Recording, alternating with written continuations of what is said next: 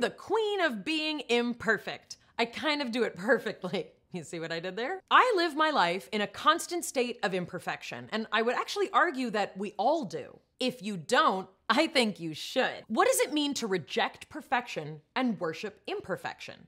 I'm gonna tell you in a minute, but first, like this channel, subscribe, and don't forget you have to hit that little bell icon so that you can get notifications of all of my videos. Perfection is defined as the condition, state, or quality of being free, or as free as possible, from all flaws or defects, or the action or process of improving something until it is faultless or as faultless as possible.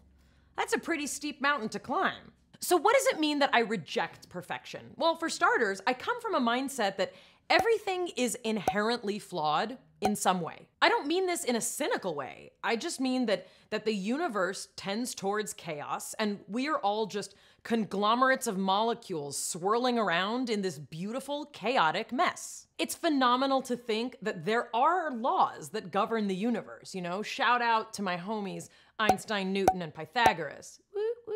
But there is a calmness and a beauty to the stillness of our chaotic existence, and I see it everywhere.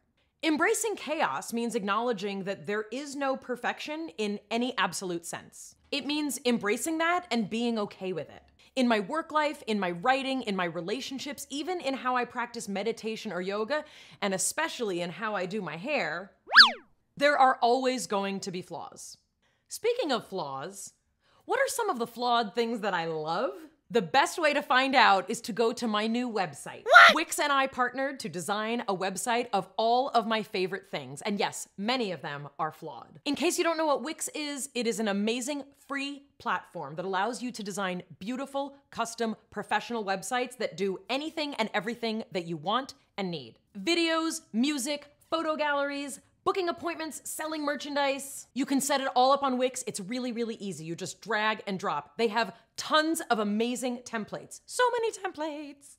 If you want even more amazing features like your own personal domain name, you just upgrade to one of their premium plans. Go to wix.com/go/Mayim to get started on your amazing free website. Let's get back to perfection. I think perfection can actually be an impediment if we turn our desire for perfection into a quest for the impossible. Let me share with you the top 3 ways that embracing imperfection has changed my life for the better. Number 1, embracing imperfection increases acceptance and flexibility.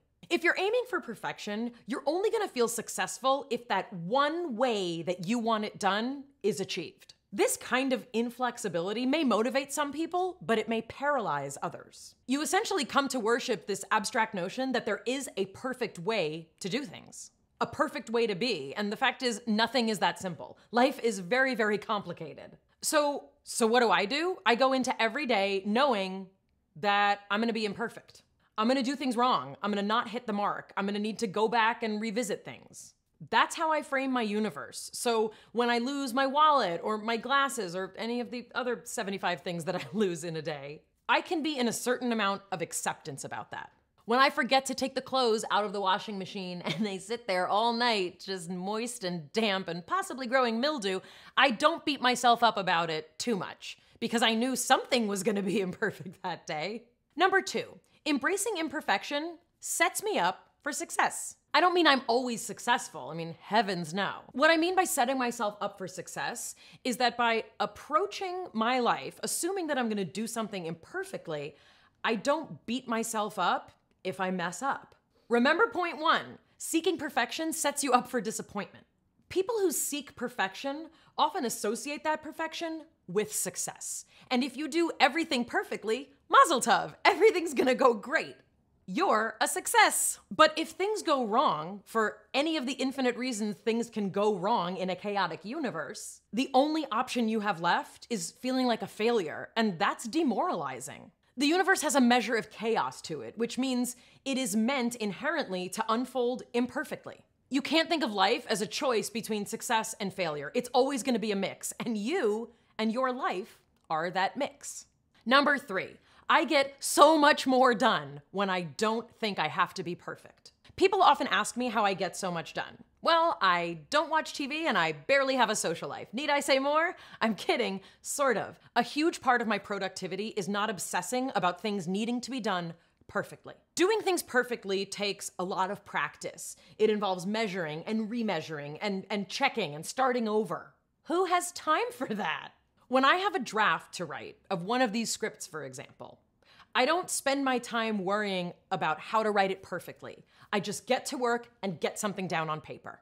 The refinement process that occurs with thinking and rethinking it and mulling it over and editing, that's what it takes to get it to the way you're seeing it right now. But it does not start like that. It takes a lot of massaging to get things to where I'm happy.